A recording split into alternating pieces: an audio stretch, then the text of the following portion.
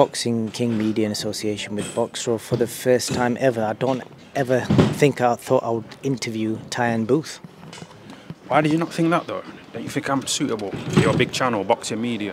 150,000 subscribers, yeah? I think it was more a case of like whenever I see you online, you're either drinking or you're drunk or you're slating people, and I've got to be careful, man. I'm trying to build relationships, not break them. Do you know what it is? Like sometimes I think like I might have to cross over, you know, to the corporate world and try and get a job on DAZN, but I think I'm in too deep, you know. I'm in too deep, bro. Because like, just say if the main man at DAZN, we're at a DAZN event now, yeah. KSI versus Swarm's press conference. You know, if the main man from DAZN like offered me a job, yeah, somebody would send him like footage of me dissing DAZN saying I cancelled my subscription. You know them ones. Some haters, some little fucking conners. To be honest, I generally don't think there's any chance of you working on DAZN just based on some of the stuff you've done. So what brings you to London today anyway? Are you looking to call out one of these YouTuber guys? Are you wanting a influencer type fight? You're an influencer now. Yeah, I'm not really into the calling out business. It's a bit corny, you know what I mean? You know, when people like boxers pretend to hate their opponents and they start trying to... We just watched that press conference there, you know, with KSI, and some of it was cringe, you know, the undercard fight. So I'm not that guy. I've just come here to this, you know, I got my YouTube channel, TyFL TV, so, you know what I mean? Just come to get a few views and that. Looking at the undercard, was there any guys on there you thought, you know what, I won't mind having a bit of a scrap with one of them? I guess you ain't seen any of them fight before. I don't know any of these guys, you know. I only know KSI and his brother Deji. That's all I know. You know what I mean? I didn't research. So when I interviewed some of the undercard today, I was just talking a load of shit. Because I don't know him. So I was kind of just like freestyling. But yeah, it was a bit dead. But it's all content, innit? And you mentioned your YouTube channel there. Can I ask what was the inspiration behind the name of your channel? I ripped off Krugan's name, didn't I? Krugan's here today. He's been staring at me, giving me dirty looks. You know what I mean? I haven't spoke to him at all. I spoke to Umar, IFL Umar, but I ain't spoke to Krugan, man. He keeps staring at me, but it's all good, man. It's all good. So what are the plans for your channel? Are you looking to continue doing your talks and you get views, man? You get views. Get decent views, but it's like these guys here. These guys started off playing FIFA. You know what I mean? I'm not saying I'm going to get to that level, but it's all about expanding. You know, beyond just sitting on my settee in my living room drinking Echo Falls Rosé. I love doing that, and I'll continue to do it. I might cut back on the alcohol though, you know, to try and get in the ring and fight again. Because I haven't had a bigger buzz in life since I had my last fight, you know, against Marcus Morrison about 4 years ago. You know what I mean? He's boxing for the British title. I beat him easily. It's only a 4-rounder, but still, it was a good buzz, you know what I mean? So try and get that buzz back, you know, and have a little YouTube fight. But it's a problem though, because these guys here, yeah, these guys have got like millions of subscribers. I'm not on that level. But me as a boxer, I could probably do them in, you know what I mean? So it's like, would they do it? There's not much to gain, you know what I mean? So I need to try and find someone on a similar level. What is the real Tyan Booth? Because obviously people see you online, you know, when you're sipping on your wine. Angel Falls, is it? Echo Falls. Echo Falls, that's it. I don't drink, so I don't know. So obviously you're there, you know, your gig is you basically rip into people, you don't really care what you say. But where do you kind of draw the line? What I'm trying to get at is, who is a real Tyan Booth? Because people look at you and think, this guy's fucking crazy. But then obviously when I've met you outside the video world, you're pretty normal. We're talking now, do I seem normal? I'm sober, I ain't had a drink. When I turned up here, there was like loads of people here. I don't like crowds, and alcohol just chills me out, it relaxes me. So it's been all right, you know what I mean? I have to get used to doing this kind of thing, you know, without drinking. It's fucks up your liver, man. And obviously, there's that many people you've had run-ins with online. Obviously, you mentioned Coogan before, Sonny Edwards recently. But aren't you afraid, like, at some point you might say something that you might regret or might drop you in some serious shit, whether it's like, you know, somebody, because obviously it don't take a lot to piss somebody off, and the last thing you want somebody to do is, like, you know, get physical. I know you can look after yourself, but you don't want it to get to that, do you? And I'm guessing that isn't your aim. I don't care with Sonny Edwards. He's like 5 foot tall, 5 stone, but someone bigger like Joshua, he came up to me, you know, and like put it on me when I went to his gym in Sheffield. But I don't know, man. I don't know. It's one of them things, isn't it? What are you saying? Am I scared of someone doing me in?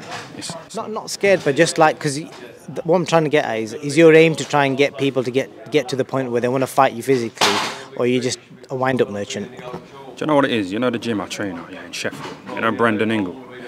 When we all used to spar, me, Kel Brook, Johnny Nelson, Junior Witter, a load of other guys, Brendan used to sit outside the ring and shout, talk to him. You know, get us to like talk to each other in sparring. So we like get into each other's minds.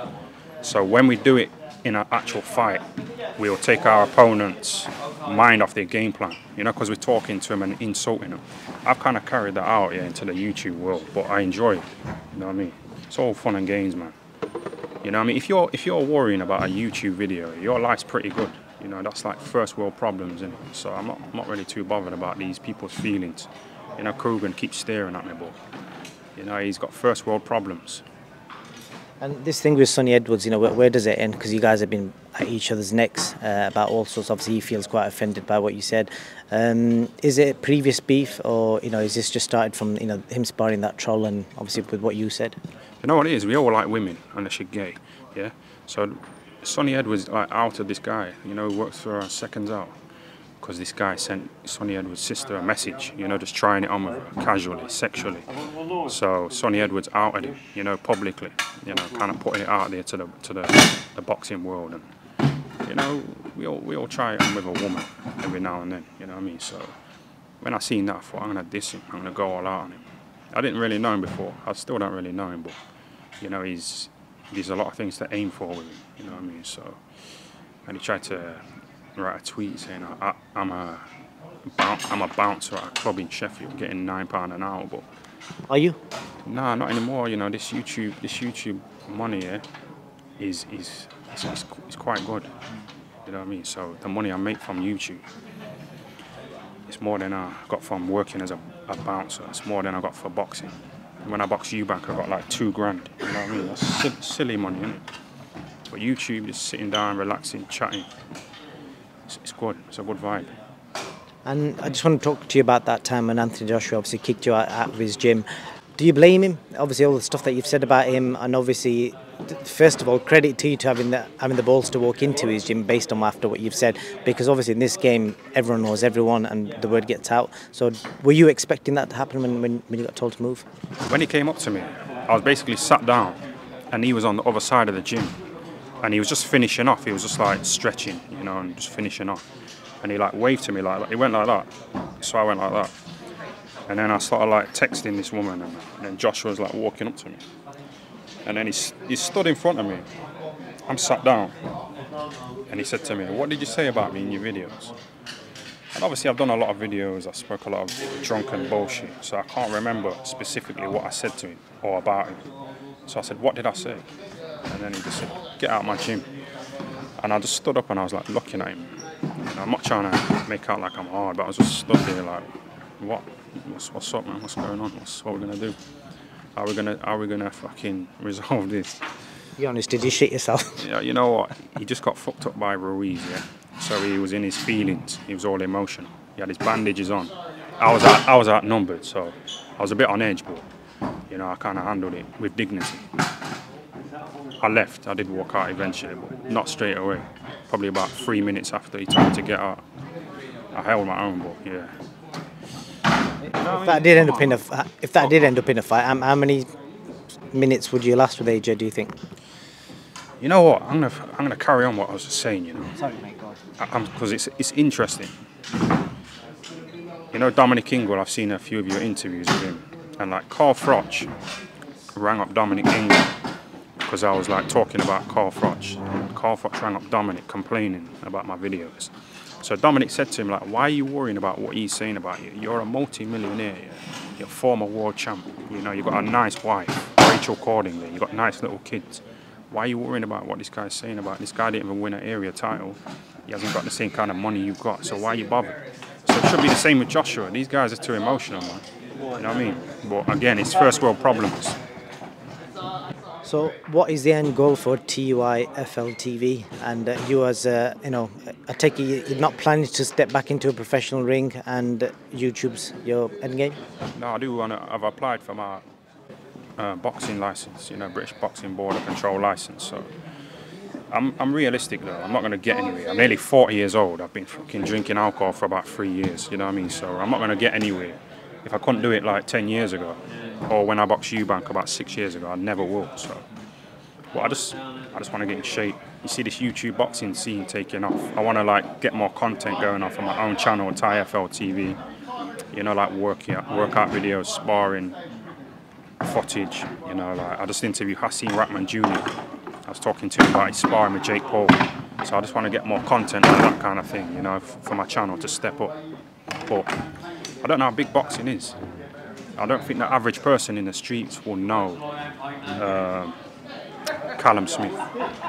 So is there like a lid, you know, on like how high you can go in boxing? So this YouTube shit, this YouTube boxing, it's got more eyes on it. So yeah, it's quite good. Last question, Tyan. Basically, in a nutshell, the guy that you play on your channel, is that really you?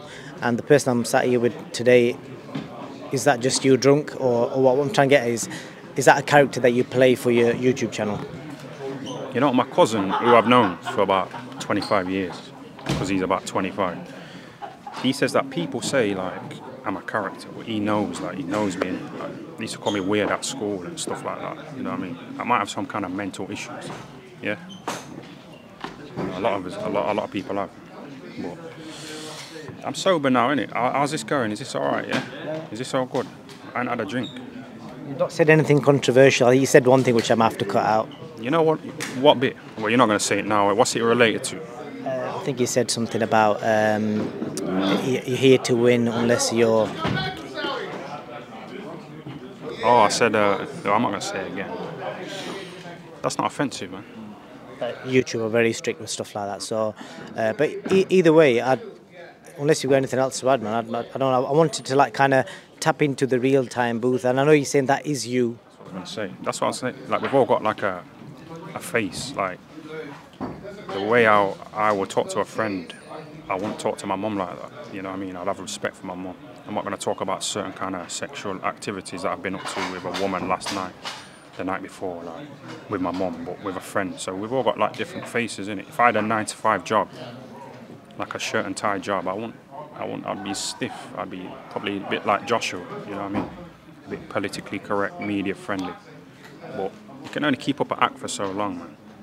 And you seen Joshua cracking up the other day after his defeat to Usyk in the rematch. It's got to be yourself, innit? But you know, talking of AJ though, I know your context, what you say about him is mainly negative because of obviously what happened when he told you to leave the gym and prior to that. But would you not agree the stuff that he's done, you know, him and Eddie Hearn together, kind of revived British boxing, brought the pay-per-view market back? And if you took AJ out the mix, you'd have to really wonder how long would it have been. Obviously Tyson Fury's come along as well, but prior to AJ, really boxing was dying. Yeah, back in the day it was like, you know, the main heavyweights in British boxing was Danny Williams, Audley Harrison and Michael Sprott, Matt Skeleton, you know, it was dead. But now, you know, Joshua, Fury, Dillian, Derek, Bellboy, Joe Joyce, it's better now, yeah. So you're saying, should I give Joshua credit? Again, why is he bothered about what I'm saying? The guy's a multi-millionaire, 2-time world champ, former Olympic gold medalist, British champ, former British champ. Did he win the Olympics twice? Once, yeah. I'm saying as an ex-boxer, you've been in the game, you know, you understand boxing fully, and you know how what you have to do to try and get paydays. So what I'm trying to say is, you don't respect him for what he's done and the fact that he's a multi-millionaire and just got paid stupid amounts of money to fight in Saudi Arabia. Yeah, you have to rate him, you know, from a financial point of view, a boxing point of view, you know what I mean?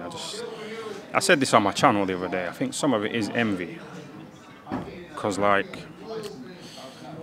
you know, like when Joshua posts something on his Instagram, you'll see women like in the comments, you know, like saying, "Oh, I wanna have your kids, I wanna marry you, I wanna this and that, and do this to you sexually." So other men see that, you know, who aren't doing as well, probably myself included. So yeah, I don't know. There's a lot of hate on it, but it's one of them things, isn't it? If you're successful, people will hate. If you're a broke bastard, people will just call you a bum anyway. So you can't really win. So just do what you're doing. You know, he's made money, but the way he was acting the other night after the Usyk defeat, it was kind of embarrassing. It's kind of cringe, you know what I mean? I've got one last question for you, Tyan. All the people that you fell out with, you know, what I mean, I'm not going to name them all because your fans who follow your work will have seen all the people that you slag off on your channel. But have you made peace with anyone that you've fallen out with? I don't know. It's like he sat behind us now, Kruger is, but You made peace with him. no, he's staring at me, man. He's trying to eyeball me. He's trying to stare me out and that, but you know, just have I made peace with anybody? If you haven't, is there anyone that you'd like to make peace with? Do you know what? I'd like to go for a pint with Froch, you know. We're both from Nottingham. You know, he's got that dry sense of humour. I rate him. I admire him, you know, for what he's done in boxing. I didn't achieve anything that he achieved, so I like his dry humour, but I don't think he wants to fucking have a pint with me. But, you know, I don't blame him. So Carl Froch first. Give me two of the names that you're thinking of that you could potentially like to go for a pint with or dinner. Dinner. In fact, I'll tell you what, from all the people that you slag off, give me three that you'd like to sit around on a table with and just have a chat and try and make up and maybe have a laugh. We've got Carl Froch. Probably Michelle Horphelps. I think I'd like to sit down with her and, you know, have a little... I spoke to her before. It was a good little sexual vibe. You know what I mean? But because of things I said about her, she don't want to... I don't know. She probably knows if something happened like that, I'd talk about it in my videos. It's good content, you know what I mean? So, but yeah, she's alright. She's alright. One more? I don't know. I used to work for IFL, you know what I mean? Back in the day. I used to work for IFL. Krugen's doing alright, innit? He's like the main man here, innit? Really. Just to give him a bit of praise, you know what I mean? So...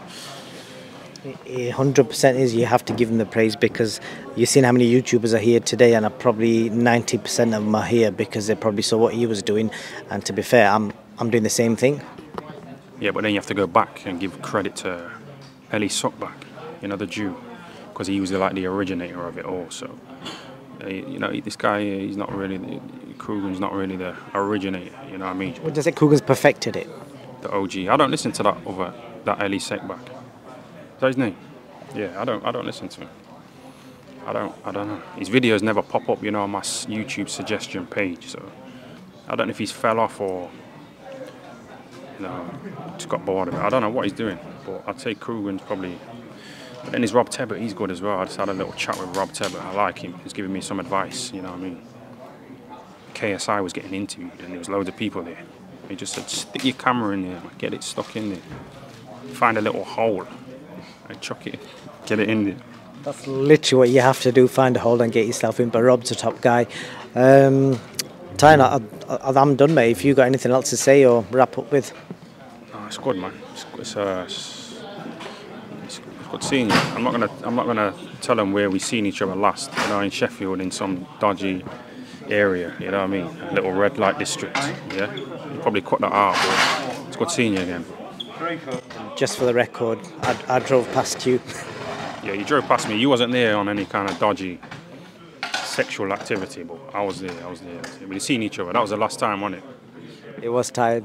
On that note, I think we'll wrap it up and appreciate your time, and I hope the fans get to see maybe a different side to you, minus the alcohol, and just get to see what you're really about. Well, that's what I'm saying, but you're acting like I'm fake, bro. What are you saying? No, I'm not saying you're fake, and what I'm trying to say is, like, we're just used to seeing you drunk slagging people off, and you've not really slagged anyone off today. Yeah, it's like I say, we've all got faces, you know what I mean? Sometimes you have to play the part, get corporate. If I slagged off, like, I've just interviewed a few people today, you know what I mean? So sometimes you have to just calm down with the insults, because then you just alienate yourself. So I might try and cross over, I don't know, I might just keep it as a beat. Is there any chance of you and Sonny Edwards making up? I've got a very good relationship with Sonny, and I hate to see you and Sonny having this online spat. Obviously, I'm not really seeing everything that you guys have been saying back and forth to each other because I lost track. But is it recoverable? But he loves it though. He loves it. You know what? You must know what he's like. He's trying to be Eminem. You know what I mean? He's trying to be like that. He can fight though, can't he? Who? Sonny Edwards or Eminem? Sonny. Eminem used to train with Emmanuel Stewart in Detroit. You know, that's where they're from. I don't know about Sonny Edwards though. 5 foot, 5 stone now. You must rate him as a fighter though. No, not really. He's best of a bad bunch, you know what I mean? Like, who's like the most renowned woman in boxing in Britain over the past 10 years, would you say? You take Katie Taylor. Did I just say Britain? Nicola Adams, you know her. I used to spar with her, yeah, and I was a shit boxer. I used to spar with her, and it was just so easy, man. It was just nothing, you know. So some of these people, like, they're the best of a bad bunch, and that's what Sonny Edwards is. If he beats Martinez, then what? Yeah, ifs and buts, and if I would have beat Eubank and this and that, could have, should have, would have, it's not realistic, is it? He hasn't beat him yet, so we'll have another chat after, innit? No worries. Well, an interesting fact you dropped that you got paid £2,000 to fight Eubank, which sounds crazy when Conor Benn's probably going to get paid $5 million. Yeah, it's mad. You're trying to rub it in, aren't you? You got like a smirk on your face when you said that, you know. I know, you know. It's crazy to think about it. You're fighting the same guy who's bringing the same amount of violence, but one guy got paid $5 million, who's going to get paid about $5 million, and you got paid $2,000. But these guys here, these YouTube guys who have never really had a fight before, like they're going to get paid more than like some probably world champions. There's a guy called Duke McKenzie from back in the day, little black featherweight or whatever weight it was. He was a world champ. He got like $2,000. But this was like 25 years ago, so $2,000 might be like 10 grand now, 50, but it's still shit, innit? These YouTubers are going to get a lot more than that. Definitely. On that note, we'll let fans... Oh, go on. Sorry, one more thing, yeah. I got paid peanuts because of me. My old trainer, Brendan, he used to say, like, come to events like this, shake people's hands, talk to them, smile, you know what I mean? Tell people that you're a boxer and that you've got a fight coming up, you know, and try and promote yourself. He took me, Lee Wood, and Cash Ali to Nottingham one time, and we set up, this was on a Saturday, we set up like a boxing ring, so we all put our rucksacks in like a square, me, Lee Wood and Cash Ali, and we were just body sparring. Brendan was taking us on the pads, and people were like walking past like, what's going on here? This is like in the daytime in Nottingham, you know, in a busy city centre, and people just started like sitting around watching us, you know, drawing the crowds in and stuff like that. So it's like it draws them in. I didn't really do that too much when I was boxing. That's why I was always the B-side, fighting Eubank at 4 days' notice and getting paid shit money, like you just said. That's on me. I was given good advice, but I didn't stick to it. No worries. We'll wrap up. Thank you for your time, Tyan. All right, thanks for that. Cheers. Nice one.